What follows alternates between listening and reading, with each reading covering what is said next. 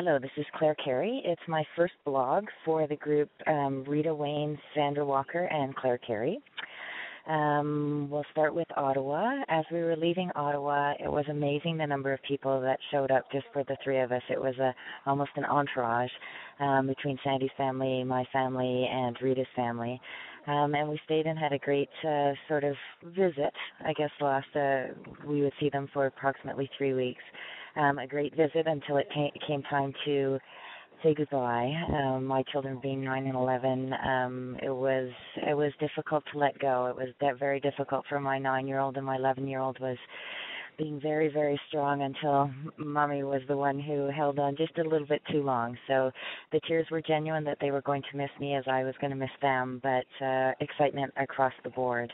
The flight to Montreal was fabulous.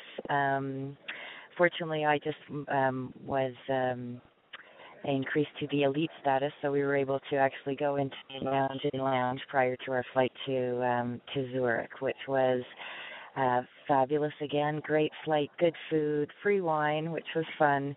The only problem with Swiss Air, if there's a problem that I could say, would be the fact that although you had a personal entertainment device in front of you, it was impossible to know which movie it was going to choose for you and when it was going to stop and start another movie. So it was entertaining in a different kind of a way for both Rita, Sandy, and myself. Arriving in Zurich and getting on the flight to Nairobi was fatigue-filled, for lack of a better description, though exciting, as we kept saying to each other, I can't believe that we're actually doing this, that we've made this decision, and here we go.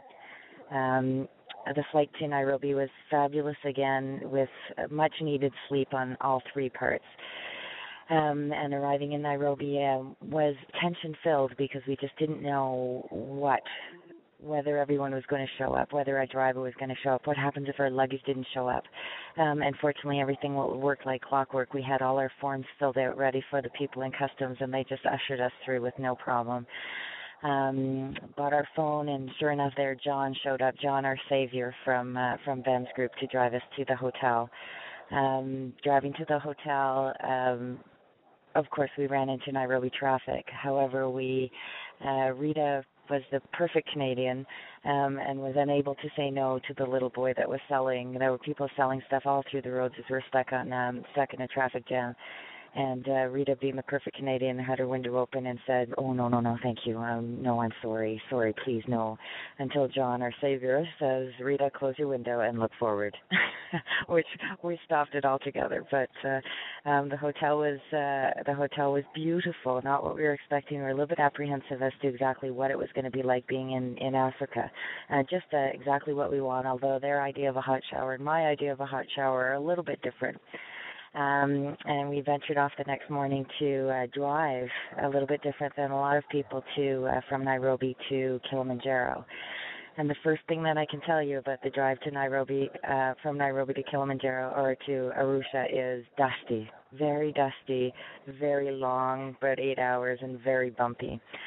Their idea of road construction is beautiful highway they seem to cut up and make a detour through very dusty and very dry land, which would come back onto a highway for a little bit, which again they would break up. So very difficult. Not sure if it's government dictated. As governments change, then they change the road traffic, but very long, not a lot of animals, quite hot, and incredibly dusty. 8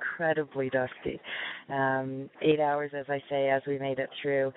But I have to tell you, when we made it a little bit closer across the border to Tanzania and looked up and saw Kilimanjaro rising from the clouds with the snow on top of it, awestruck, breathtaking, incredible, knew exactly why we were going to come, although it was high, and it was a kind of higher than it was really there.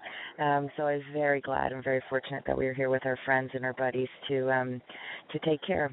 So that'll be all for now, and we'll let you know as we start tomorrow our trek up Kilimanjaro exactly what happens as we frantically pack our stuff and make sure that we have everything tonight.